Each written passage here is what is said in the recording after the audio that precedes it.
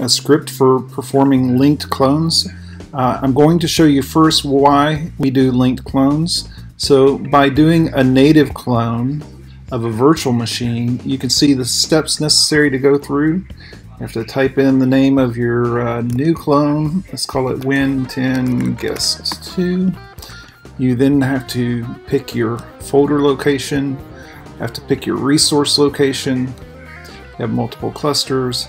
Pick your storage, determine if you want customizations. I'm going to skip that, and then the clone begins. And as you can see down here, it's what's called a full clone. So if that source VM is 60 gigabytes, then it takes the time it takes to copy 60 gigabytes. However, the script I'm about to show you that runs in PowerShell, it will perform a linked clone in seconds. So we're going to wait for this to finish here, and then I will show you the linked clone, which will perform this in just a few seconds.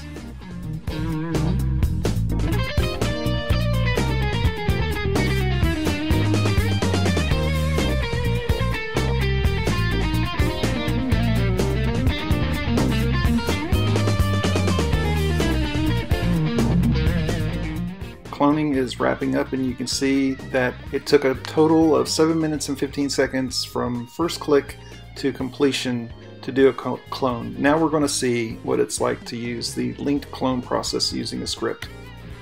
The name of the script is NewLinkedClone, and it only requires one parameter, and that's your source.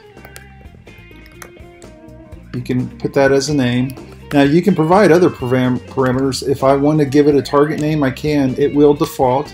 If I want to change the number of CPUs, let's say I want 4 CPUs and 8 gigs of memory, I can do that. But I don't have to do anything. It will be a complete clone otherwise. But I'm going to go ahead and hit that, and you'll see how long it takes here.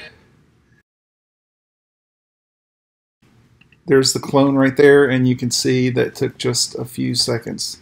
So that's the difference between a linked clone and a standard vCenter or VMware clone.